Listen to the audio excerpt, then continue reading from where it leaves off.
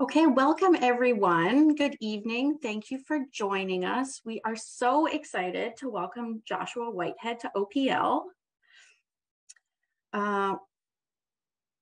We are going to have time at the end for questions, so I just want to let you know now. Please send them in the chat and we'll get to them at the end of Joshua's talk. So I want to start by acknowledging that the Oakville Public Library is situated on the Treaty 14 and Treaty 22 treaty lands and territory of the Mississaugas of the Credit First Nation and the traditional territory of the Huron-Wendat and the Haudenosaunee. Oakville is currently home to many different First Nations, Inuit and Métis people. Regardless of where we come from, we are all interconnected through the land that we live on, water that we use, and air that we breathe. We are committed to a continuous learning journey in allyship. We seek to elevate Indigenous voices and lived experience to cultivate reconciliation in Oakville. So part of that journey is our Community Conversations series that we've been putting on throughout the year. We've had many different themes. OPL understands that we are an important anchor in the community. And through the library, members of the community can experience greater awareness, access, and use of library services in ways that uniquely serve our needs. And we aim to bring these experiences together for you through our Community Conversations series, a collection of partnered programs, events, and resources to engage you in thoughtful discussions on social issues and polarizing topics. We'll explore these conversational themes each month. This month, we are highlighting Indigenous arts, culture, and voices, and we are so happy to welcome Joshua Whitehead. So I'm gonna do a little bio, and I'm sure Joshua will add to this later, but Joshua is a Two-Spirit oji-nehiyaw member of the Peguis First Nation, which is Treaty 1. He is a professor at the University of Calgary, where he teaches creative writing and special topics in Indigenous literatures and cultures with a focus on gender and sexuality. And his latest book, Making Love with the Land, is a collection of narrative theory, essays, and nonfiction that explores indigeneity, queerness, and the relationships between our bodies, language, and the land. He is also the author of Full Metal Indigiqueer, which was shortlisted for the inaugural Indigenous Voices Award and the Stephen G. Stephenson Award for Poetry. He is also the author of Jonny Appleseed, which was long-listed for the Giller Prize, shortlisted for the Indigenous Voices Award, the Governor General's Literary Award, the Amazon Canada First Novel Award, and the Carol Shields Winnipeg Book Award, and won the Lambda Literary Award for Gay Fiction and the Georges Bugnet Award for Fiction. And many of you might know that OPL just read Jonny Appleseed in our book club. So we were very excited to have you with us. I'm gonna give it off to you, Joshua. Wonderful. Well, thanks to my friends. I'm very excited to be here. I was just noting to Ashley that I raced back from teaching this afternoon and got stuck behind a train, which gave me enough time to wolf down a French fry really fast. I'll also note I have a German Shepherd, so he is currently very unhappily out beyond this door. So if you someone's trying to jack Nicholson in, it's just my dog, who's I also want to be part of it. He likes to steal the spotlight from me, and by that I mean he's taken over my CBC articles as the picture multiple times. So he may make an appearance. His name is Chief. I doubt he will tonight.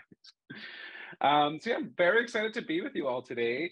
I was noting to Ashley, I haven't really talked about Jonny Appleseed, my little glitter princess, in a while. I've been so busy with my nonfiction, Making Love with the Land, which I might share a tiny little excerpt for you tonight, because I think of it as behind the scenes, opening the curtain to see Oz, the behind the scenes of Jonny Appleseed, including some of the influences, for the characters in Jonny Appleseed are in Making Love with the Land, as well as the reception that I received with Jonny during the promotion, but also more heightened after Canada Reads, and winning that, like, I guess, Coliseum battle of like literary books. But I wanted to start with a little reading tonight. And since folks have read this for their book club, and since Jonny's kind of been out a little bit, I get to read from the end of the novel, which I never really get an opportunity to do. So I'm excited. There's a lot I want to go in, including working on adapting this to screen and TV. To TV. I am not a screenwriter, so it's been quite a challenge. So this is towards the end of the book, with Jonny and his mother's kind of reconciliation and coming back together. She thought I wasn't coming. When my mom opened her front door, she took hold of my whole body and lifted me off the ground in a huge bear hug. Her grip had gotten stronger since I'd last seen her. Her hair was in a messy ponytail and she wasn't wearing any makeup, but her face looked exactly as I remembered it, hard and aged, but kind. You missed the wake, she said. I know, Mom, I'm sorry. I just didn't have the cash to return sooner. You know, shit. That old res money don't reach that far off the res, but I'm here now, right? Solid as a rock. Still got so much to do. We have to help Mabel make the dainties for the service. I still have to pick up the flowers for Roger, and I still have no idea what the fuck I'm going to wear. I grabbed her and hugged her tightly. I'll help you with all of that, I said. Are you okay? Babe, heck, I just missed you. We held each other like that for a while. Then she made us tea and ripped us a slab of bannock, which we sloppily slathered with butter and jam. I was in hell, she said in between bites. Straight up hell, John. I wanted to say me too, tell her ain't nothing straight about hell, but instead I sliced another piece of bannock in two. He never tell me it got that bad, fucking asshole, she said. I used my fork to pull the tub of margarine towards me, slid my knife into it. Who the hell does that? Who in their right mind pieces out leaving their Nietzschemus like that? Fucking dumbass. He'd go out with all those cousins of his day in, day out, wake up, sip, get dressed, sip, go out, sip, come home, sleep. Repeated that shit every day, John. I didn't say anything, just kept spreading the margarine hard across the two bannock halves, spilling crumbs everywhere. I know I ain't no saint, John. I know I've been friends with that old bottle too damn long too, but I never ever do it to whittle time. At least that's what I told myself. I spread the raspberry puree on the bannock. Next, the dark red jam oozing onto the newly formed crevices. And each time he'd come back, I'd see how time etched to him. His muscles became sandbags. His calves were thin enough for me to wrap my fucking hand around. And his whole body just went yellow as piss. I took a bite from one half of the bannock and slid the other half across to her. He looked like a goddamn skeleton, John. My old man was walking around dead as a doornail. She shook her head and pushed the bannock aside. And he tells me, Karen, ain't nothing no hospital's gonna do. Fuck, I go there with strep throat and they ask me, you drunk, boy? Ain't nothing they're gonna do. Ain't no one ever gonna give a liver to an Indian who's already punched out. Mama's curls fell across her face, hiding her, but her eyes peeked through, making her look feral, wounded, sad as a fox stuck in a hunter's trap. Said to me, Karen, it's my time, and ain't nothing wrong with that. And I said to him, you don't get to sit there and talk to me about wrongdoing. You, the one who let time fuck him up the ass royally. You don't get to sit there and look at me with that pitiful face, looking like you the only Indian who ever been hurt. My dear mama, I wanted to say, when did you become an owl caged in on all sides? This ain't fucking fair, John. This ain't fucking fair at all. Her body caved in on itself, but the veins in her arms rose up and showed the royal blue blood that beat and beat and beat inside her. He never let me call no one, saying it ain't my business, telling me this is his fight, that he know a thing or two about scrapping with death. I got up and wrapped my arms around her from behind. And when he went and I lost me, John, I lost me real good. Feels like I ain't got nobody left. Why everyone gotta leave me here to rot in this fucking hellhole, John? You got me, I said, and I'm not ever leaving, Mama. I rested my chin on her shoulder and we both stared into the distant corner of our kitchen. Remember when you told me that neither of us were ever supposed to survive birth? I said. She nodded and grasped my arm. You told me, John, you, your mama, we ain't the lie down type and die. We're survivors. That C-section or that pneumonia ain't gonna take me, and it sure as hell gonna take you, John. The doctor said we had a week max, and then come 2, 3, a month, a year, and then now. And you sure as hell better believe we got tomorrow. You remember that, Mama? You told me, never forget you were the born of Grandmother Earth. Boy, you, the one who made me crave mud all the while I was pregnant with you. And I picture you sometimes, Mama, sitting out there in the bush, dress soiled, all that dirt painting your fingers black, and you there, hair in a glorious braid running down your back, digging your hands into that dark brown flesh. Then you scoop out the guts of the earth and you swallow ceremoniously, dead mud slopping down your mouth and chest. And just smiling, Mama. You happy as all hell out there in the bush, with your belly full of Kuka-Mesquite or Mother Earth. And I picture that earth wrapping itself around our umbilical cord, Cookum there kissing us in the bathwater of your womb. Mama laid her head on the table and broke down, dissolving into a yelping cry. I pressed myself against her and cried into her hair. I remember, my boy, she said. I told you when you left that we hardened ourselves to the world back then. That old Grandmother Earth gifted us a shell by wrapping around the braid that maintains us. We're both born from a wound. We held each other there for what seemed like a lifetime after that. We were both so fucking helpless in our nostalgia, so heavy with our sadness. When you really let yourself feel, well, you end up hurting yourself from all that scare. And then I'm just going to jump to another little passage towards the end as well, between Jonny and Tias, his lover slash best buddy. I remember the first time Tias told me that he loved me. All I could say in response was, aw, well, hi, thank you.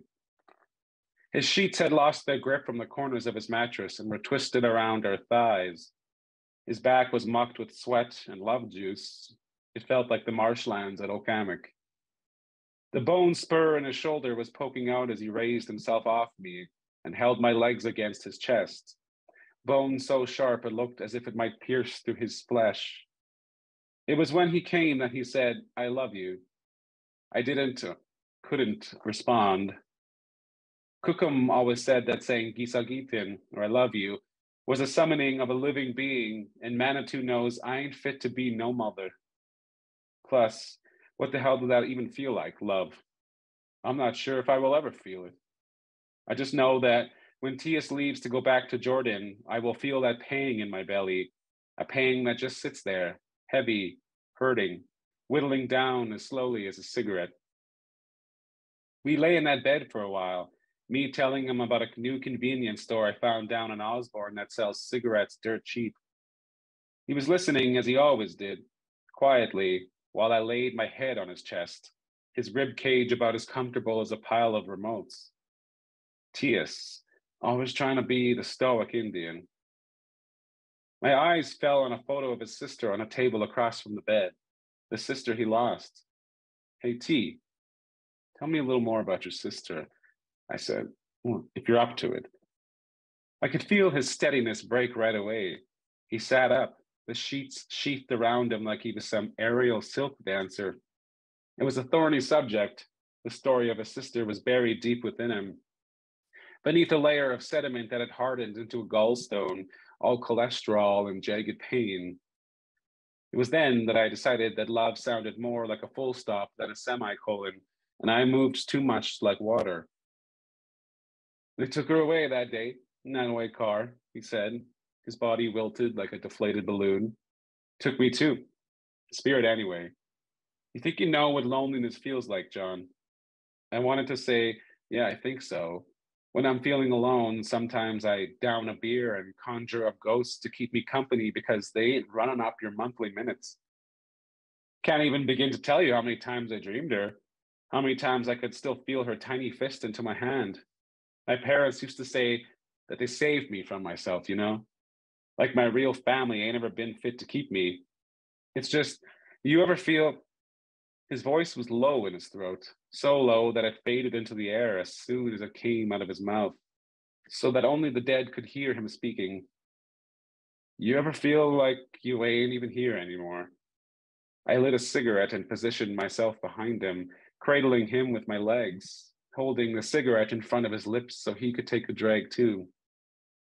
Like you're just shambling through the days, repeating what you've already done, he continued. Like life is all a blur and a ball of iron. I placed my ear against his back, fitting into the groove of his spine, his heart pumping adrenaline and memory, his heartbeat fierce like a beaver slapping its tail. I could feel her, tucked away behind the little pear sack in my stomach, like a goddamn fruit bowl that's gone moldy.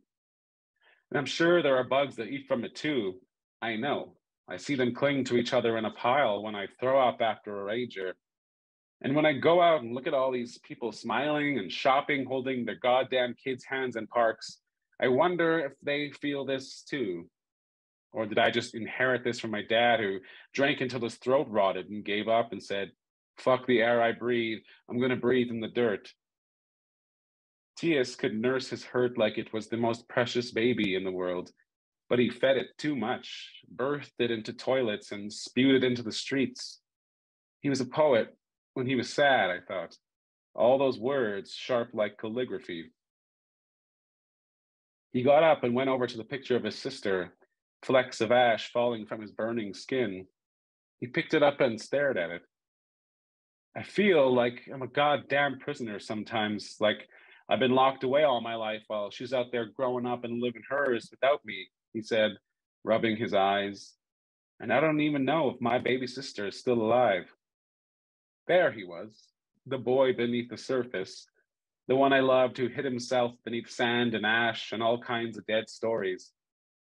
Tias was woven like a spider web, all curious, all tangled, all sticky in corners, but dazzling in the center where the light shone through and coalesced around every cranny. My sad boy, lover, all sullen and defeated, the charm utterly broken, afraid, dead cold and stern as all hell, like that old painter we used to study, Waterhouse. He looked at me. You think she ever thinks about me, John? You think she ever stops and says, I wish my brother were here? I nodded, silent.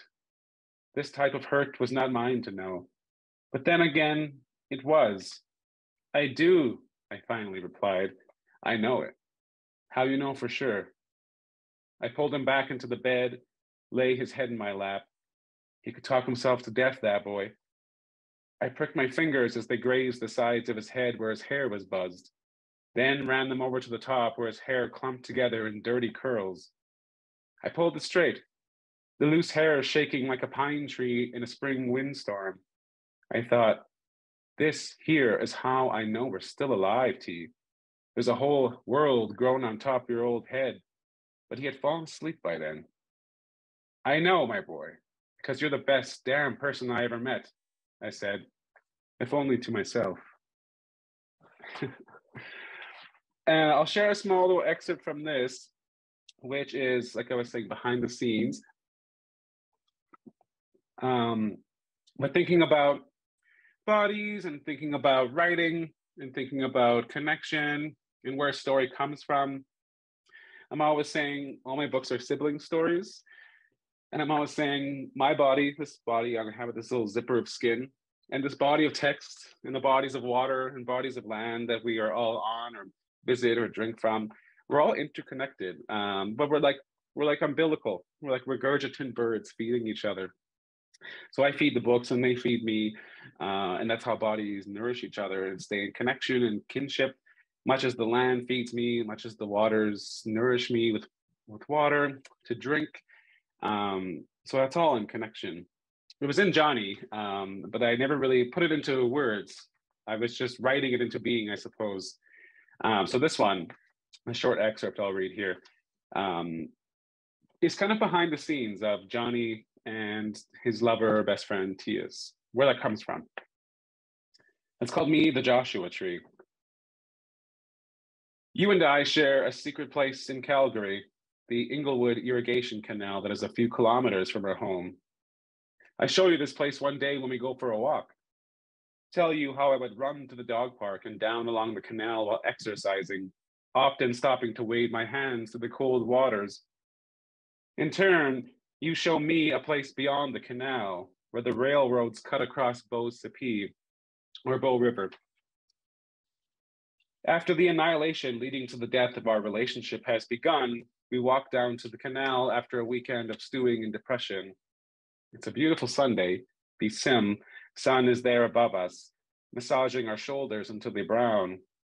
As they stride along a path, I stop and ask, "Do you hear that?" And you say, "Oh, it must be from the golf course nearby." I have stopped us because I hear voices, almost from beneath, as if they were in the catacombs of the canal. A whimpering, maybe, an exaltation. What are the trees whispering to us in this moment? What of the rocks?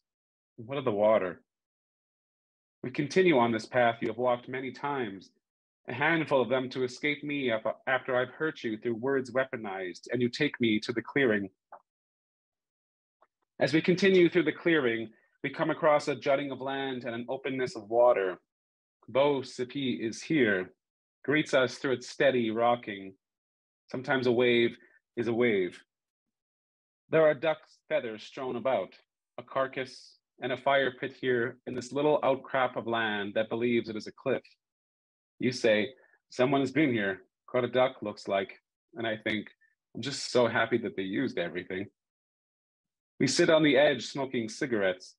You skip rocks across the lake as I run my hands through the water, sift my fingers through the silt.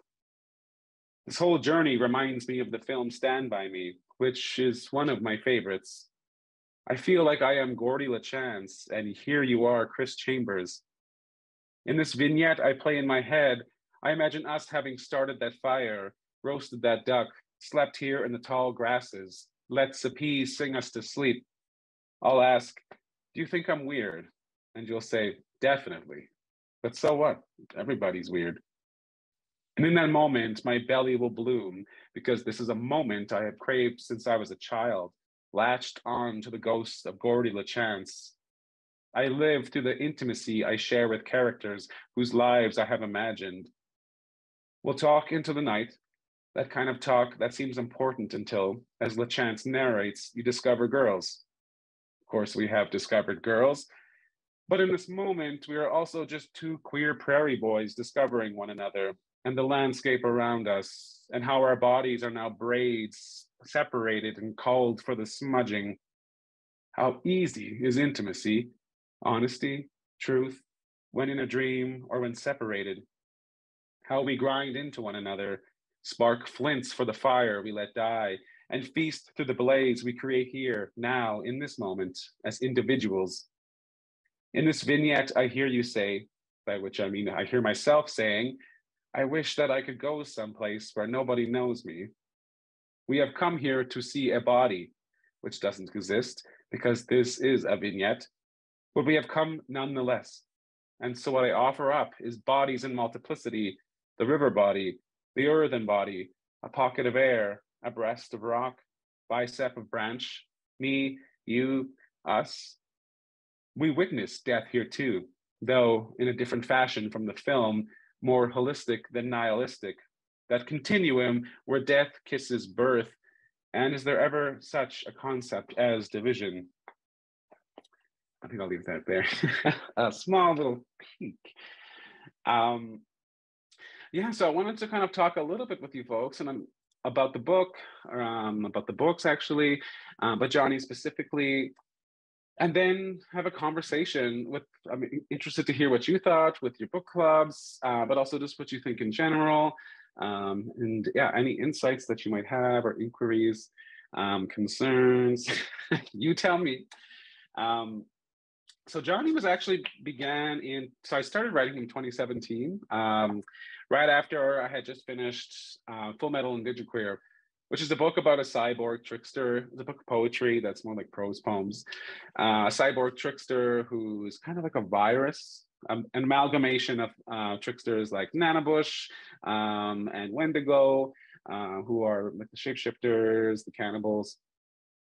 Oki-Mao Nape, or Oki-Mao, I'm going to forget the name now. Apigesis, the trickster spider who spun the original World Wide Web, as Indigenous people say, of connection across Turtle Island through trade routes or through kinship systems or through intertribal or inter-sovereign national trading or connection.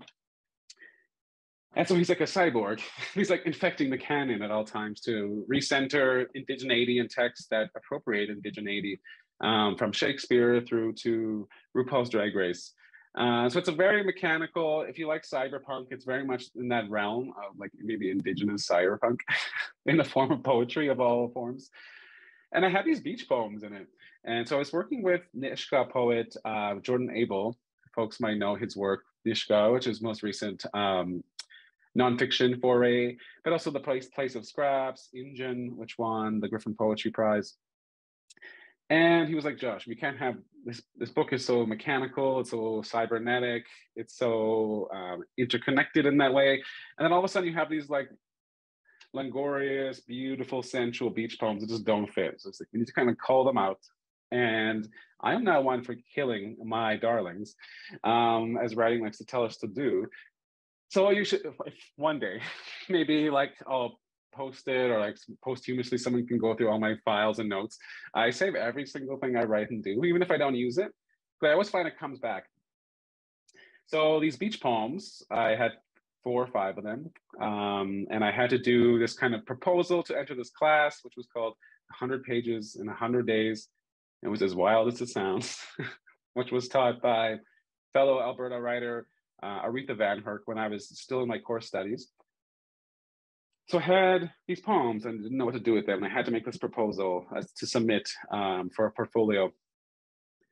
And like, speaking of never killing my darlings, Jonny was a character I've had with me for like well over a decade, even longer now. In that I was in my like early teenage years, early 20s, late teens. And I was like very, very, very, I still love them, but I was very obsessed with the beatniks at that time. And I thought they were like bringing back orality to poetry, which they definitely were, but they did not invent, as I am more keen to say now. But I loved like Jack Kerouac, William Burroughs, I loved Allen Ginsberg, but I also loved those who were lesser known, like the beatnik women, the BIPOC beatniks, like Albert Saijo. It was an amazing book of poetry called Rhapsody. And so, yeah, I was like in my late teens, early 20s, writing this novel, which never became a novel, but it was called The Concrete Poets.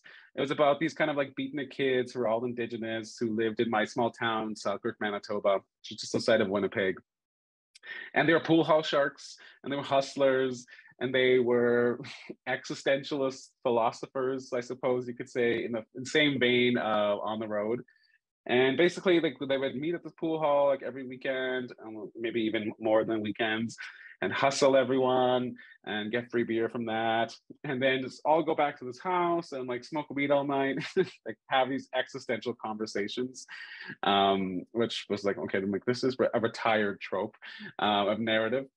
And I had this tertiary character, like a third person removed from the protagonist, who was this kind of very like Thompson Highway inspired fur queen, but who's like wearing these drapes of fur that they got from vintage stores, and it was like high femme with painted nails and jewelry, very like Freddie Mercury meets maybe Kiss of the Fur Queen, who was just there in the background at all times and was like one of the most existentialist speakers at these after parties.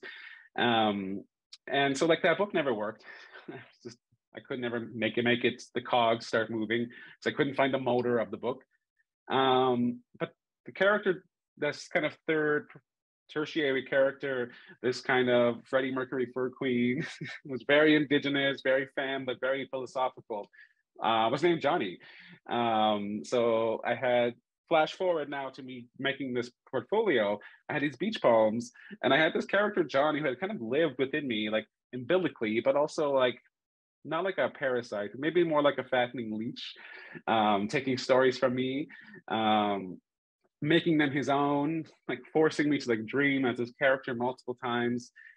And I swear, as much as I call him, he's such a diva. He still is. He like loves when I get to read from the book. I swear.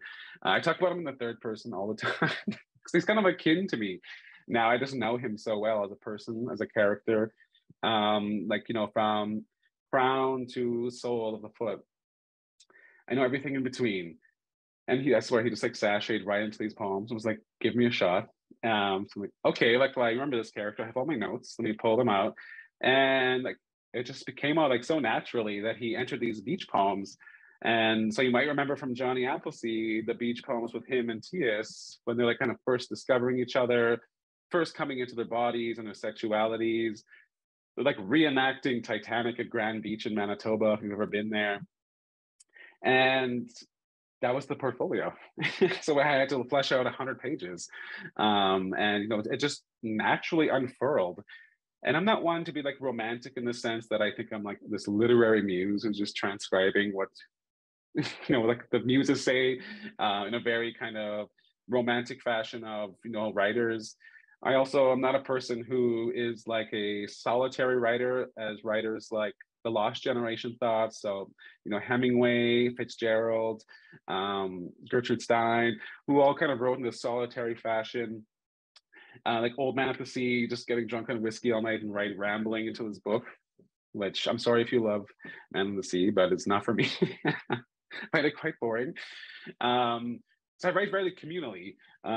So I like, I'm always listening and I'm always reading. And so I think I kind of work in like kind of like that web, moving outwards, and everything's connected from things people have told me and things I've experienced and things I've dreamed of and stories I've shared and stories I've listened to and stories I've overheard. I'm a bit of there's two things that we love to say. I'm sure people have heard, like, you're nosy, you're always like in other people's business. And then Cree people, especially in southern Manitoba, we like to say muckatoon, Mucktoon, which means like you talk so much, you're so verbose, you're always never shutting up, which I think those two things put together, you become a natural storyteller. If you're nosy and you never stop talking. And so yeah, Jonny kind of unfurled naturally from that. And he became a novella at first, about 110 pages. And then I had won this stay from Full Metal in the Banff Writer Center, which is one of my favorite places to go. If you're a writer, emerging, new, established, it's a magical place to be writing in. But the Blackfoot also say you're not supposed to stay overnight. So it does. People get like not like maybe because it's the altitude, but I think it's actually it's a ceremonial Blackfoot space where you can have like wild, intense dreams at night. So I was there for a week writing to the wee hours of the night, like 12-hour days, 13-hour days. I just felt like possessed to finish this book in this week, which I did. But it was like people call Jonny Appleseed a fever dream. It's like very much a fever dream, writing nonstop all day, every day, exhausted every night. I'm realizing I hadn't eaten in 7 hours. And like chain smoking cigarettes in the back of this little cabin I was staying in Banff, and naturally unfurled. But the space also granted me a lot of these like very wild dreams. So when I was touring with Jonny, everyone's favorite request was, please read the bear scene. And I was like, okay, the weirdest dream of, I guess, bestiality, really, in the form of Marian Engel's Bear, if you've ever read that book. When I was like, I can do this too. But that was an unnatural dream that I had. There's an apocalyptic dream that I wrote in Jonny that I had there, where he's on the back. He becomes Nana Bush, and his dream is on the back of this Thunderbird, and the world is ending, and there's just like this huge tsunami coming, and they kind of interconnect. He gets on the back, and they like they move to this crest, and they're like beaten and battered and bloody, thinking they had made it, and then they just see endless, and then this waves coming. They kind of just I would say, surrender at that point, to the ultimate doom of the destruction of the world that we humans have caused. Capitalism and colonization has propelled further, and I guess expedited. And there's also a dream at the end of Jonny, where his grandmother says to his mother, "You're going to have a dream about Jonny," in which he's spearfishing, and he's told he's not supposed to because he's too girly to be spearfishing with the men, which is also another dream ahead in Banff. And so like everything quickly came, and then Jonny had become the novel that he is today, really. And then I submitted to Arsenal Pulp because I was with Talon Books, for Full Metal, but they don't really do novels or prose. And Arsenal Pulp had this was about 2017, 2018. Arsenal Pulp had, Raziel Reed had won a Governor General's Literary Award for children's fiction with When Everything Feels Like the Movies. And it became this huge controversy across Canadian literature and Canada, that a book that features a queer child who has queer desires and queer love could win a book that's for children. So Barbara Kay, John Kay, the Voldemorts of CanLit, had written these scathing arguments and wanting to rescind the award, saying it was not appropriate that we be talking about these things. Meanwhile, we have many a children's book that features heterosexual desire. And Arsenal Pulp had defended it so brilliantly and so beautifully, that I knew Jonny Appleseed was going to be a natural fit there. So I submitted it in. I thought I had finished this book. Brian Lamb, who works with Arsenal Pulp, bless his heart, was like, "Joshua, like Jonny has not really had any moment with that kind of an ending moment with his grandmother." And I was like, "The book is finished." I was still very green writer then. I was like, "The book is done. What are you talking about?" So he challenged me to like rewrite an ending. And the ending became when Jonny like visits his grandmother's grave on the reservation after finally returning home. And in the shadow, his shirt looks like a hand holding out as it stretches across the road in kind of the sunset, which became the ending of Jonny. And so like that was kind of like the whole chrysalis stage of this little glitter princess, diva, butterfly, whatever Jonny is. But yeah, I guess like why I like to share that story is for anyone who's interested in writing or story, or even just journaling, it's like such a wild experience to like hold on to those and to keep them, to archive them, maybe just for your own personal use or maybe for creative uses. Because even now, like reading this, even sharing with you today, those sections, I feel like I'm always kind of being gifted back from Jonny in all ways, shape, and form. There's been times when I was a grad student in which I was like, well, I can barely afford rent this month. So either I pay rent or like eat ramen for another 2 weeks, or I have to find something else to kind of another freelance job to do. And Jonny would always be like, "I got you." And like this royalty check would come that would get me through another month or two. But also like the beautiful thing about what I mean, like Jonny's always giving back, and those old stories teach me things even now. There's a line in Jonny, which was kind of the motor of this book, Making Love with the Land, or a big part of it, which was kind of why I wrote it. And in which Jonny's talking with his cookum or his grandmother in the book, and she tells him that a humility is just a humiliation you loved so much it transformed. And I remember reading that like 2019 when I started Making Love with the Land. I was like, who the hell wrote that? Like, I don't remember writing that. So I was like, oh, like I'm like still learning from my characters. And it's something like real life too. So the section that I wrote or read to you from Making Love with the Land, it's called Me the Joshua Tree, is like the death of like a very long-term relationship in my life, in which everyone in Making Love with the Land besides myself is referred to just as you, for anonymity's sake.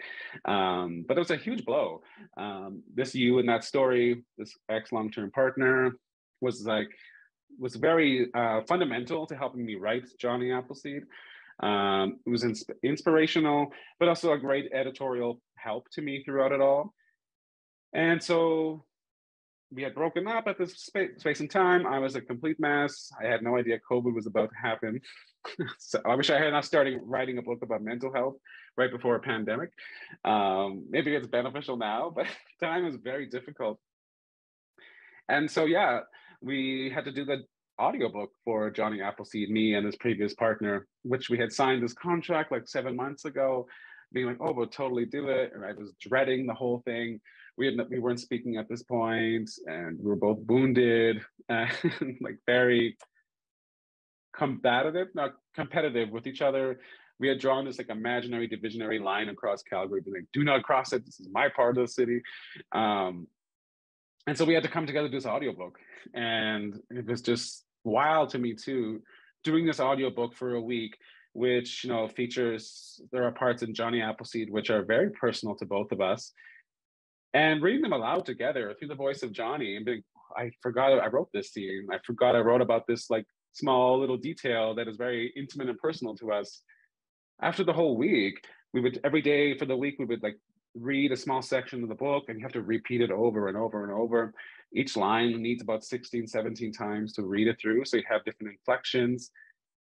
And during the time, we were both a complete mess. Like our poor audio manager was just like, he was my director and I was in the soundproof booth and I would read a passage which might affect him. And then we were both like crying like every 40 minutes. And I'm sure the audio director was like, what is going on with these two in this booth right now? And so, yeah, throughout that week, we would kind of go back to debrief and decide what we're going to do the next day, trying to be so professional.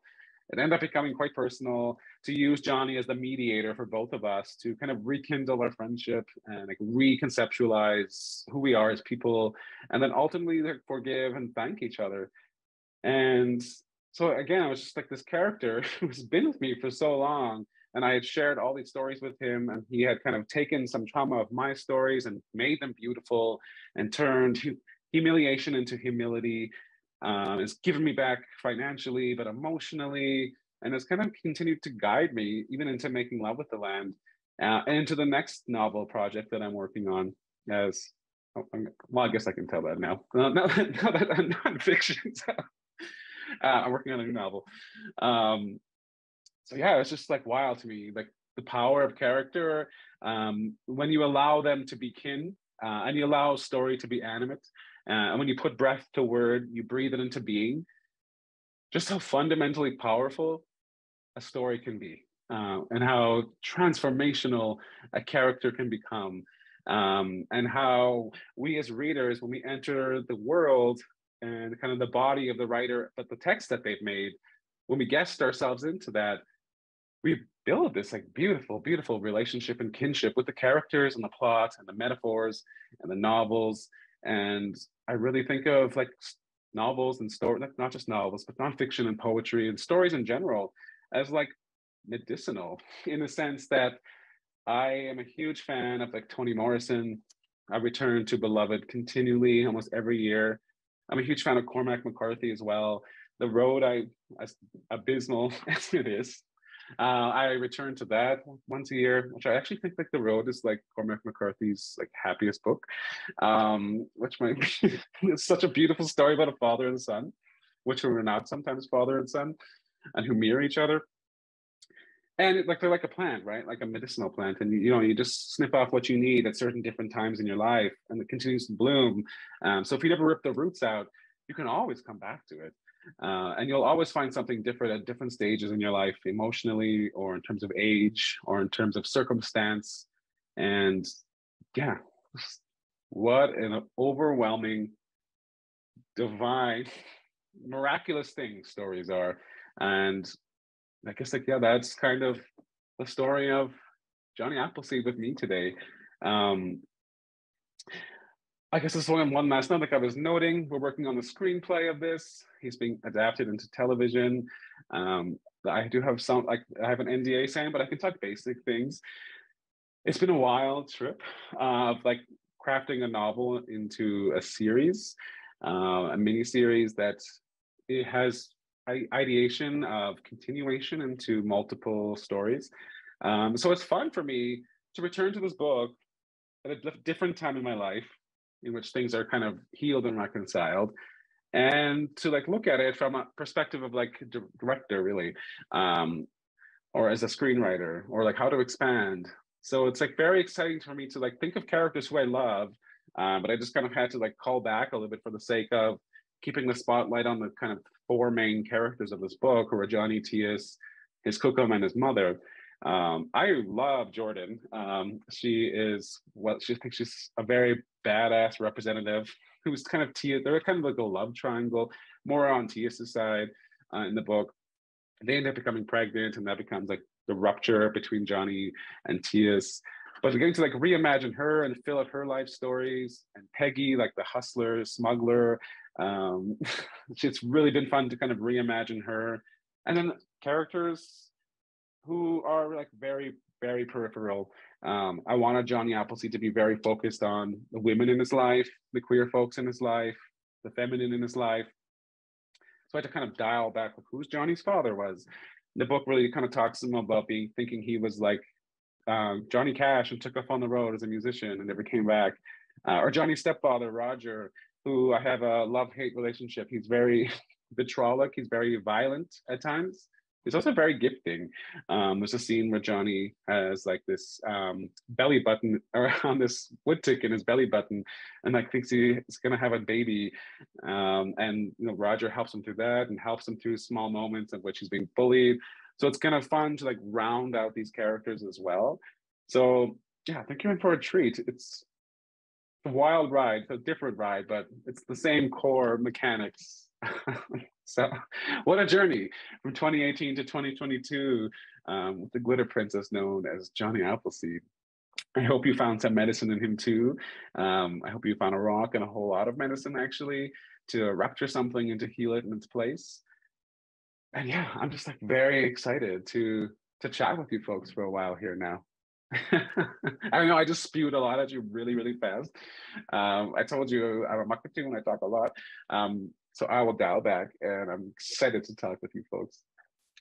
Amazing. Oh, that was, I feel like I have so much that I can go off because you gave us a lot there. So everybody, I mentioned before, if you have questions, please send them in the chat. But I'm very happy to start us off. I did want to note, I thought it was so interesting that when you were doing your first reading, I don't know if it was a Freudian slip, but you said Josh, and then you're like, oh, Jonny. Yeah, which I've been talking about that a lot because in Making Love with the Land, I talked about a lot of interviewers and like previous lovers in my life after the long-term one would confuse me for Jonny. And I think I've been talking about some of them. Now I'm starting to do it. So I guess the book needs to be rewritten. Rewritten. So for me, one of the things I really came away with after finishing Jonny, it just felt so visceral to me. Like it felt very much in the body, like you were mentioning.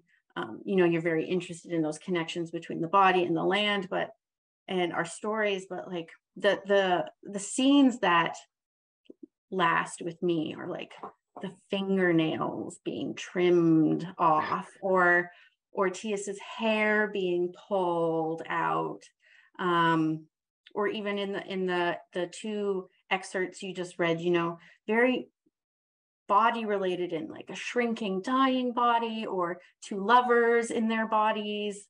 But a lot of it is very painful. And I'm not sure if I'm getting the quote exactly right, but I think there's one point where he said, "An Indian love you sounds like I'm in pain with you." Mm-hmm.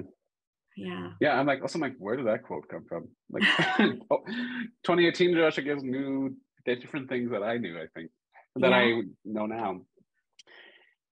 Yeah, I think what I like to do, and this is what I teach my students too, is, and this is something I learned from writing this book, because when I was writing it, it was something that I had not seen a whole lot of like two-spirit or queer Indigenous representation in novels, and specifically like, I guess like younger adult novels.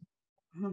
So actually Jonny was supposed to be young adult, but the Arsenal, I guess, we had decided to make it a novel, but the aesthetics of the book, kind of the brevity of the chapters, was supposed to mimic YA, so we could kind of maintain a wider audience. And there was something that fall, the Festival of Literary Diversity, which I think is in Brampton, if I'm not mistaken. Anyway, it's a beautiful, beautiful literary festival. And I was there one year, and Eden Robinson was giving a talk, and she had said something along the lines of, I'm paraphrasing now, it's been a while, but like, if you don't see yourself in the literary landscape, then you just have to become that yourself. Mhm. And I was like, yeah, okay, I can try that. And so I started writing Jonny with that in mind, of just representation, but also wanting to show the viciousness of queer indigeneity, but the vivacity of it all, how profound it is, but also how profane it can be. And so I had this very small audience in mind. I only thought it was going to be read by like the queer Indigenous community, the Two-Spirit community, maybe Indigenous peoples, and maybe just like queer folks who were interested in learning about that. I thought the window was going to be very tiny. I never imagined I would be where Jonny would be, where he is today. And like, I guess what I learned from that is that like when you like work like a director and you have a wide lens and you like in the whole landscape, when you really, really focus in on the very minuscule, which is what I was doing politically, but also stylistically with that book, the personal, the very minute details actually were the most universal bits of the book. And it's funny in thinking about, wanting to write for a universal audience where, you could have, you're going to reach kind of everyone and who's interested in novels, rather than people who are just like, well, I'm interested in Indigenous queer novels, which is a very small niche market. Yeah, the most intimate details, how a chickenpox scar can tell the longevity of a childhood, or how a patch of missing hair tells the story of being a woman on a reservation, or how a wound holds in it multiplicity of stories. And so like those small little details, like the smallest little things, like a widow's peak, which I do have, or, a fingernail scar, or like a chickenpox scar also comes up, a broken clavicle. Those to me, focusing on them are so universal and they're so wide, they're so full of story. They're a bowl holding everything. And if you can like focus in on that, that's all you really need. You don't need to have to build this whole Game of Thrones world that has, multiplicity, like kingdoms upon kingdoms. Actually, the kingdom is, you have the kingdom and it's embedded in the skin, it's embedded in the body, and it's built into the unconscious. And I think it's just our job to put language to things that we know intimately, but we don't have language for, and put that into the book. Like, when you come across a book or a film, and there's something that you know so profoundly and so intimately, and so it's so important to you. Maybe it's a sensation or a feeling, maybe it's trauma, or maybe it's love or joy. And someone says something to you, and you're like, yeah, you just put language to what I was meaning. Like that little click right there, I think is like the beauty of storying. It's like, because you knew that unconsciously. And sometimes, you just have to kind of put language to it.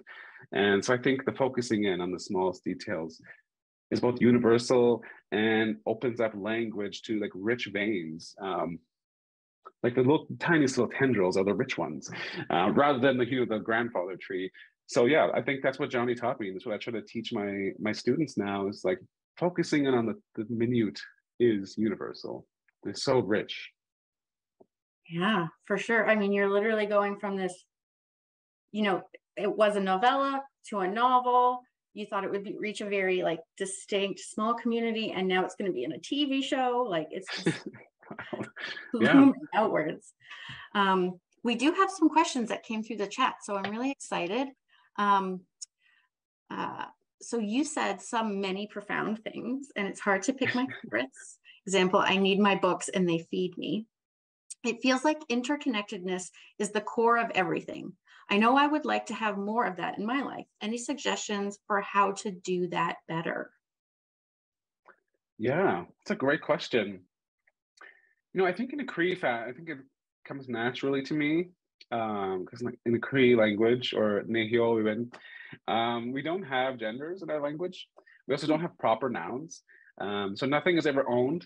So you can't put like Joshua's apostrophe S book, or Joshua's desk, or his home, or his bedroom, or this is my office, but his room. you can't have ownership in that sense. And instead of that, we have things we call animations. So instead of being like conjugating a verb to be like, I own this desk, we would conjugate it to translate it to English back. The desk and I are in relation. So for example, like rocks and trees, the sky, rivers, the plants, the winged, the aquatic, the fungi. When we speak about them in a Cree fashion, we speak about them in ways that we are continually in relation with them. So like I guess the best example I could give is from a Cree worldview, when you step outside and the sun's hitting you beautifully and the wind is just the lightest breeze, and it's the middle of summer and the flowers are blooming and there's ants around you and there's like weeds cracking through the concrete and everything is just alive. And Kim Tallbear says this best, who's an amazing scholar slash writer. She says that we're always in a polyamorous relationship whenever we step on a piece of land or on a foot of land, because you're in relation to every single thing around you. And I think we all did that, really, maybe consciously or not, in the lockdown periods, when everyone was at the height of mental crises and mental health, and we were all, intimacy and touch starved, and, the everyday became almost like imprisoning or so detrimental, and we're in a Groundhog Day, and the quotidian or the everyday was just, everything was just removed. And none of us had prepared for that, obviously. And so what did we do? We would be so burned out by these pixels, right? Or the four corners of our home. So I think what a lot of us or most of us did was we went outside, like we went for walks. And I think the silver lining of the lockdown periods of COVID was that it allowed everyone to not only connect virtually, which was amazing and beautiful, but also to like reconnect to the landscapes around us. Going for walks, or visiting waterways, or going to the river, or enjoying winter as much as we can, because it's cold as heck in some of the prairies, and I know it's cold there. But we got to that was our connectivity. And so as lonely and as intimacy starved as we were, when we went outside, all of that we were so intimate, and we were anything but alone in those spaces, with or without people around. Because we were in relationship with every single thing, and we kind of needed that. Everyone was, I think, I can't speak for everyone, but I'd say a good majority of us needed that relationship. And so I think, when, you would go outside in the lockdown period and seeing everyone just kind of reconnecting with the land, and, the memes that were going around, the land's healing, but, animals returning into Venice and whatnot. I think we got the smallest little glimpse of what a decolonial world could look like if we could reconceptualize our connectivity to the land bases and the bodies of land and water and the air and the sky and everything around it. If we could reconnect that to connection rather than ownership, we would be just in this plethora of relation. And I think mental health across the board would improve. And I think we would all be more rested and more full if that had continued. Not the lockdowns, and don't want to be locked down, but if we got to maintain that semblance of connectivity, that how the world works. Instead, we were quickly propelled right back into the Zoom capitalism of working 9 to 5 and being so readily available at all times that it was shut down, right, in that sense. But I would say, in terms of suggestions of how to do it better, if you can bring yourself back to that moment when you stepped outside in the middle of a lockdown, what that felt like. I think if you can try to practice at least, or try to get back to a feeling like that, I think that's a great way to think about interconnectivity. Yeah, I remember, because, I live in a condo. I felt very closed in, just this gratefulness, this gratitude for when I went outside and I had this open space and I could run or walk. And even though it was alone time, it was still a very connected, healing type of feeling being outside. It was, right? It was overwhelming. And we don't need to rush out of it.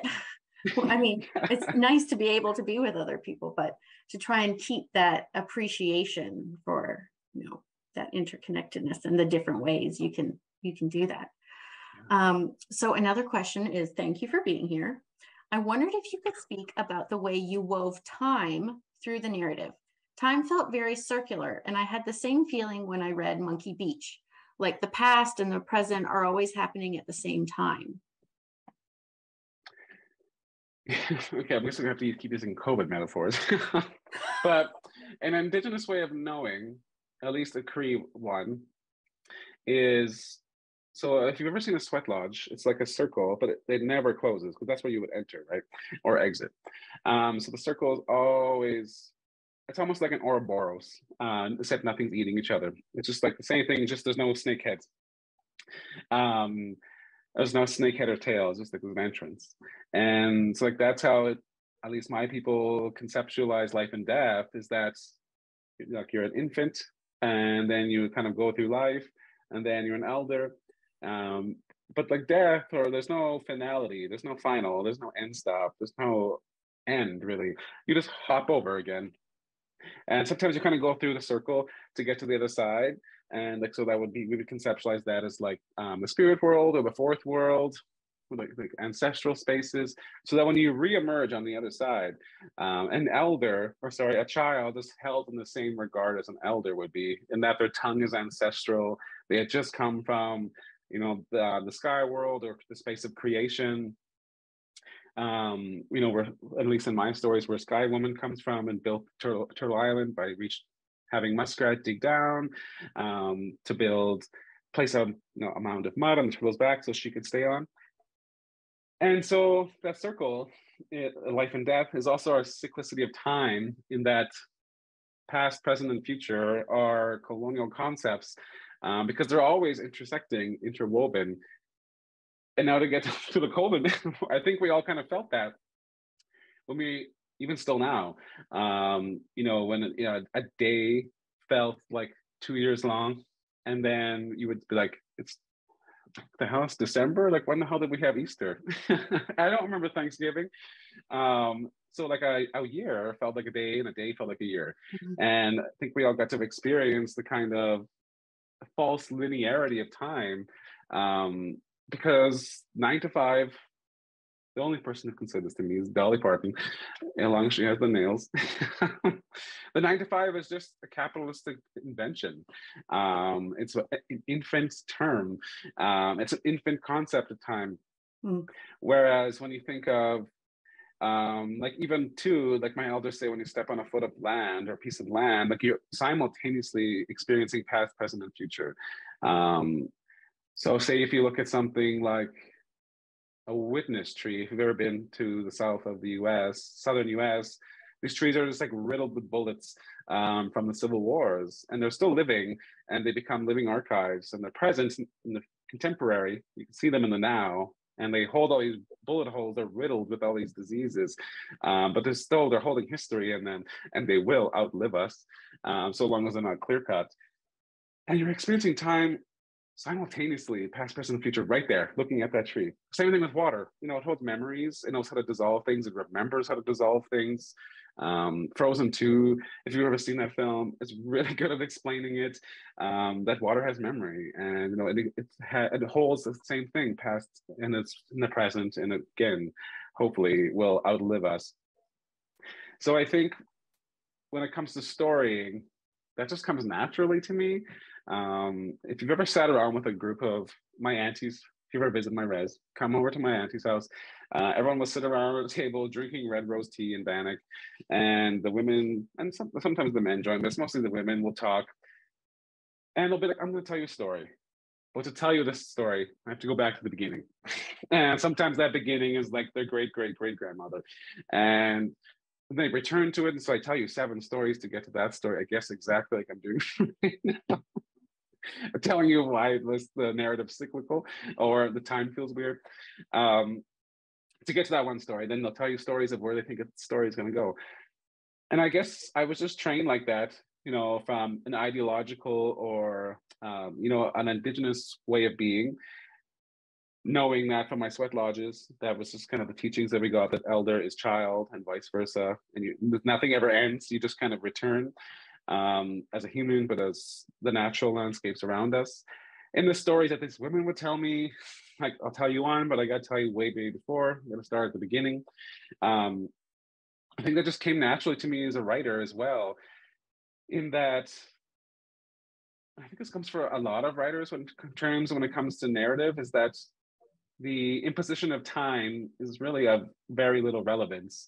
Because when we're telling you stories, sometimes we have to interweave trickster stories that are like built into characters, like Jonny experiencing the end of the world on the back of a Thunderbird.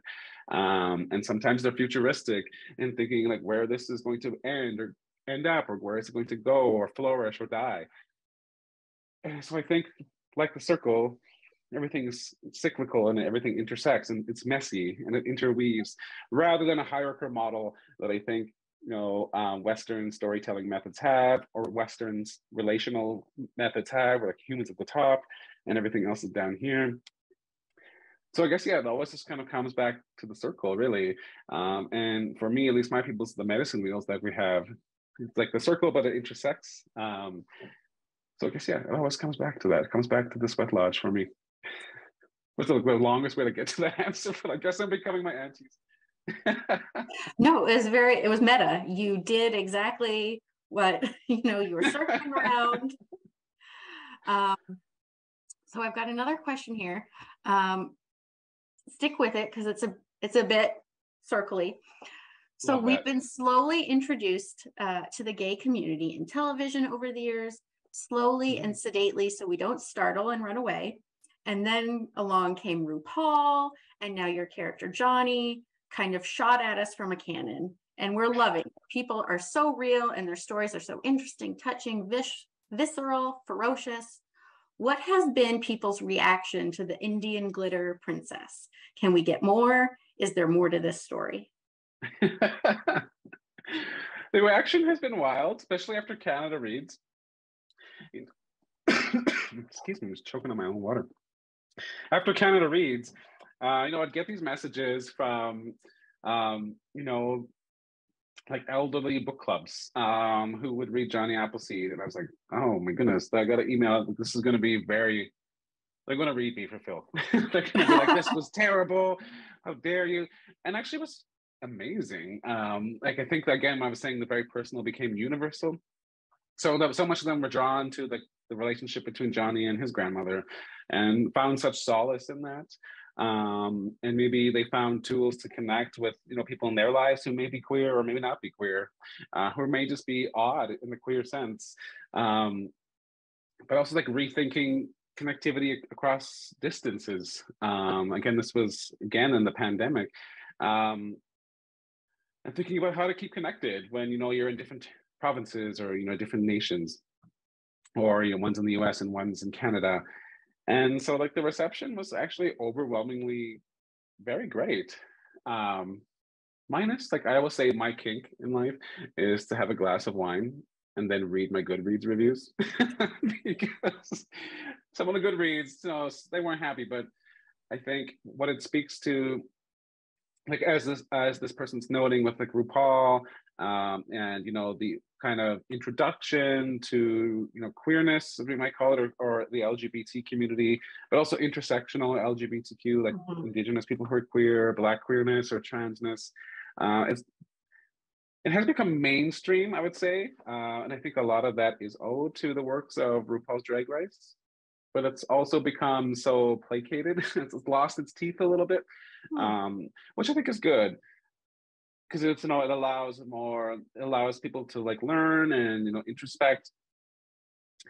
But what I think what we're seeing on those TVs and we're reading in these books is like these are small semblances. There are still rampant youth Indigenous queer suicides across Turtle Island happening right now today, due in part to ingrained homophobia and transphobia on reservations that comes from residential schools, and I attribute a lot of that to the work of Indigenous men and men in general not doing the work of reconceptualizing or rethinking. I guess I'll be specific here in terms of residential schools. The Indigenous men not thinking about how same-sex sexual assault affected their idea of what they might call gay or queer now. As we work through this with, TRC and whatnot, and focus on heterosexuality and sexual self from in that vantage point, and men more specifically. Indigenous women are dying, and Two-Spirit people are dying across Turtle Island. So while these are joyful and they're beautifully queer and viciously queer, I think is one of the adjectives given in that. I love that, but I also think while we read these and we think about these and we imagine these, we also need to be cognizant of the literal, not just the literary, that is happening around us too. And to not think about this as as much as I love him, as the only kind of representation, the only experience, or as the only really of Two-Spiritness, because Indigenous youth suicides are very rampant across all of Turtle Island. But at the end of the day, I am very grateful that the queerness, or specifically Two-Spirit stories like Jonny, have come to be able to become mainstream, and to enter the realm of television and to win something like Canada Reads, because I think the good outweighs the problematic or bad, in that folks get to learn what Two-Spirit is, but also Indigenous folks get to see themselves and be like, and really kind of understand concepts that they may not have been privy to due to the loss of cultural genocide, but language loss from that as well. So I just kind of hope it's a small spark in kind of the flaming of language revitalization for these youth. I think problematic is good. I mean, problematic hopefully would make you think, why is it a problem? Like, why do I think this is a problem? And how can I interrogate that some more and figure out why I feel that way? And, I think part of maybe what you were saying is, don't just take Jonny as like, okay, now I understand, but as an entry point, like a door to walk through to start understanding more about this culture and this topic and this identity. Yeah, exactly. And like specifically with days like Orange Shirt Day coming up, use that to maybe use Jonny as a way to think about like where like the Two-Spirit youth in these presentations, right? Do you have any thoughts about, our very first Truth and Reconciliation Day coming up? I mean, I'm excited for it. Yeah. I have my orange shirt ready, my orange everything ready. And I'm excited for us to like nationally take the day off and like think about, hopefully people think about it and not just as a day to kind of watch television, which I hope they do, but rest, take some time to yourself. And if you love Jonny, use it as a window or a key to open up what comes next, right? For Orange Shirt Day, for those youth in residential schools who are being unearthed, for the youth who are still with us now and need help, or need us to help garner attention for clean drinking water on the reservations, and also use him as a window to sometimes question, like when you're at spaces that are Indigenous led or Indigenous focused, like where are the Indigenous women, where are the Indigenous Two-Spirit people in this space? And I think we can all ask that. You don't have to be Indigenous to be like, I think an Indigenous woman should be here talking about like body rights or reproductive rights. So I would say like let Jonny also maybe help you find a voice to question spaces that are very necessarily lacking. Okay, I've got one last one for you, and it's about your writing method. So our customer is asking, when I heard you read from Jonny Appleseed, at times it felt like I was listening to poetry, beautiful and poignant. And I wonder if you sometimes write poetry and then prose. She says, or I apologize, this person says, I do that sometimes, especially when I'm having trouble writing a scene. Would love to hear your thoughts. Oh, I love that. I haven't called myself a poet in a long time. I haven't really written any poetry since Full Metal. But what I do, that's a weird way to say, what I do in lieu, and I sound like Dr. Seuss, I'm just gonna stop trying to, what I do is I'm not much of a person who like sets time every day to write. So I teach full time too. I have a very, very energetic dog. And by the end of the day, I'm pretty tired from that. But I am a voracious reader. I love to read. Do I have any of my books here? I do not. They're all in my office. Yeah, what are you reading right now? So right now I'm like reading for school or to teaching. I'm teaching creative writing intro.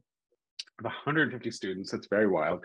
Wow. And then I'm teaching a grad course on two-spirit literatures and cultures. But the last book that I read for pleasure was my dear friend Billy Ray Belcourt's A Minor Chorus, which just came out, I believe, and is up for the Giller Prize now. Very excited for him, but I don't know if you can see this.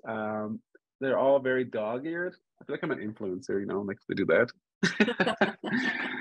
So I like to dog-ear my books, and like they're full of like little hearts and notations that I make in them, because it becomes part of my thinking process when it comes to sitting down to actually write, as well as moving through the world. Sometimes I'll witness something or read something or feel something, and so I have. I'm not sure what they exactly say, but let's see if I can find it here. I have this little. I can't see it, but it says novel ideas, and it's just like a super long list of notations that I make of small little like maybe poetic lines or two that come to me, and I call them anchors for myself, so that when I come to the computer and I can't really think of what to do, I just kind of take one of these, put it on the page, and I'm like immediately reeled back to that moment when I was like experiencing this or feeling this, and then for me, I can just start writing from there. So they're kind of like little seedlings, I guess I carry, or anchors, and I do that again with books that I write or read. I'll take down passages that I loved or things that I disagreed with, so I think disagreement is also very generative. And again, things that I've experienced or noticed, or sometimes you like witness something that's so strange and odd, and like the weirdest line comes to you, or even just the sensation of like, well, I was feeling that moment. It's kind of like mini journaling, I guess. And then I just bring that to the page when I need to do it. And from there, things unfurl. So it's kind of like collage work almost. So I kind of work, like I'll work here in the one scene here, and like one scene is an ending or towards the end. And then you kind of like keep filling in the pockets. And then when you kind of come to that end, what I love to do is print all the pages out and then like put them together like a little clock that you have to rebuild. You take the clock apart and you like have to put it back together. So that's basically my writing process.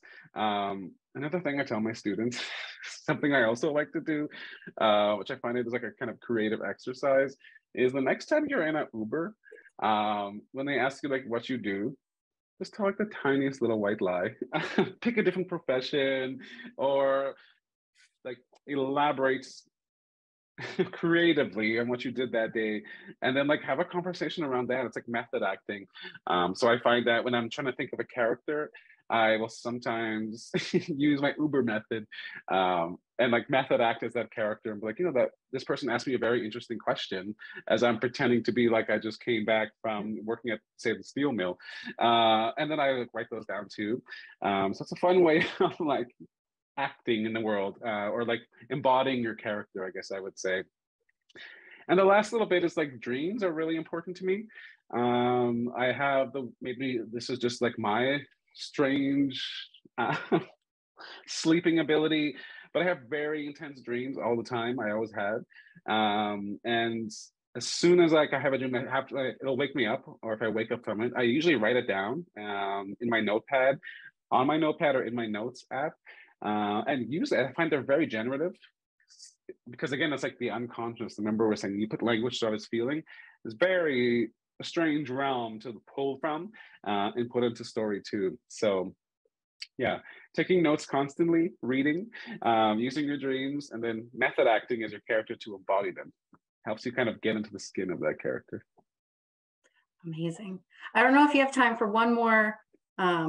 Let's do it. Yeah. It's not so much a question, but so one of my colleagues, she saw you in an interview where you mentioned the idea of your own medicine bag and how to use it.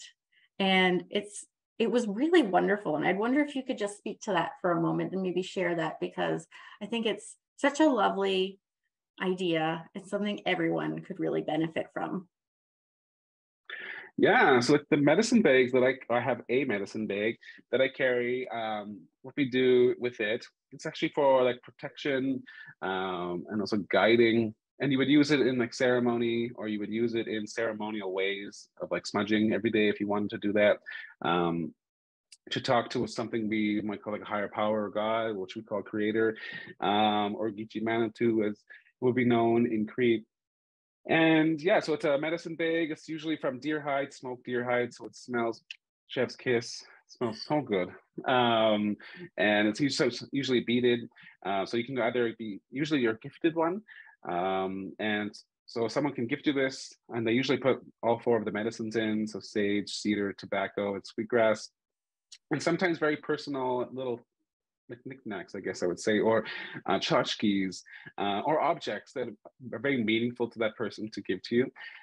So you're not supposed to really ever open it, unless you're in need of like a medicine like tobacco, if sometimes you put down as a way of thanking. And so yeah, I carry it usually kind of with me everywhere, every day where I go. When I'm at home, I don't usually, but it's usually tucked away somewhere on my body, just as a means of guidance and protection. That becomes my everyday use for it.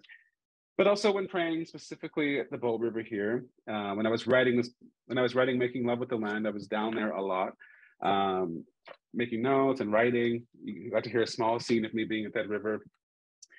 And again, it was isolation, lockdown. And I missed home so much, which is Manitoba. So actually, like I was taught, like when you put medicine down in the Bow River, it moves to Saskatchewan and actually ends up in Manitoba. So when you put tobacco down in the Bow River, you are sending medicine home. So I would use my medicine bag for that, just as a way of saying thanks to the relations of which I was in that were aplenty, the Bow River being, a major source of that. And then also to send a little bit of love home through the river paths too. My colleague is with me. Her name's Tanya. I think she's just going to pop on for a second because I think she wants to ask, maybe expand a little. Hi, Joshua. How are you? Oh, hi, Tanya. How are you? I'm well. I heard you in an interview talk about more of a figurative medicine bag, something that you would carry with you, that you would put in all of your happy thoughts, events that made you feel good about yourself, times when people were kind to you, when that could have gone either way, but they were kind, they chose to be kind, and you could take those out when you needed it, when you needed that kind of medicine for yourself, when you were feeling bad, or if you were, things weren't going your way, and you could take that out and kind of examine them and enjoy them again and come around to a place where you felt better about things. And it like, I guess I was kind of thinking, like, what could you tell a kid, who's struggling at school? And if they have a medicine bag, even if it's figurative, and they can put all the things in there that will kind of rescue them when they need rescuing, it's such a great, feeling. It really it resonated with me. I don't remember what interview I saw you telling it about, but I think that's something that every single person in the world could benefit from. People who struggle with mental illness, people who don't struggle with mental illness. It's a great way to carry those things with you and be able to take them out and know that you're going to be okay, because you have these great things in your medicine bag. You can fix yourself to some degree with all those wonderful things. Yeah, I can't recall. With you? Did I imagine it? Did I dream this? I can't recall myself talking about that, but I would turn my computer, but here, let me see for 1 second. I'm just going to grab a couple things. I'm going to stop the video, but I'm still here. I keep telling people about it. So if ever it gets back to you from some other source, it's because I've been telling everybody. Where am I here? Let's grab maybe one more. Oh, here, this one for sure. So I don't have like a metaphorical medicine bag or a figurative one, but I have an actual one. But I also kind of build my house like a terrarium almost of items. Which was very helpful to me. So I have this like knickknack shelf just right here, but my office is so messy over there. I was like, that's where I put all my books from teaching. But yeah, I love to fill it up. It's full of memories and like objects that were given to me and photos and beadwork and paintings and notes that I was given. Then I'm like ever having a bad time, I come to this little corner and just like sit with like basically an archive of my life, really. And so like, yeah, that becomes kind of my medicinal space, I guess I would say. And like I can show you a few. So I have this like piece of petrified wood that I found with my father, and I was 4. And so I've kept it. I took it when I moved out of Manitoba. I was like, I need this, because it reeled me right back into a space like that. I have this bison tooth that I was given from a dear friend in East End. So it's fossilized bison tooth, out of southern Saskatchewan.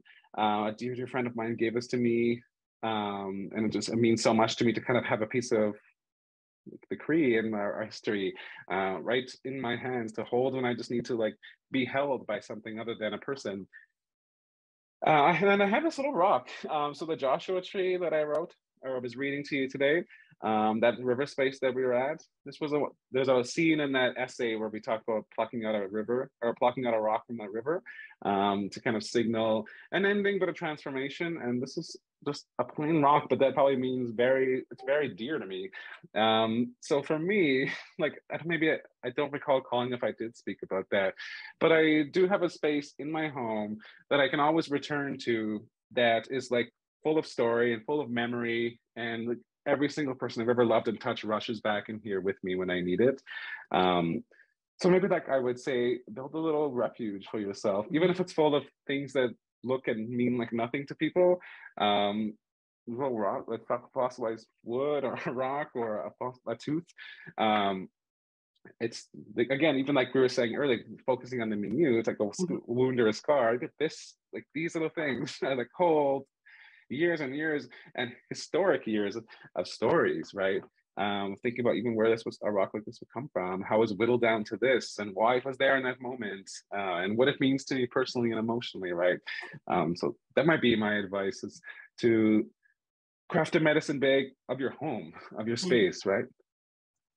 Joshua, thank you so much. I think that's a great way to finish off tonight. Do you want to direct people to anything? Obviously check out your new book, Making Love with the Land. Yes, check it out. I'll be doing some events. So my website should be updated within the next week and a half. So I'll be back in Ontario a few more times this year. I hope I can see you in person if able to.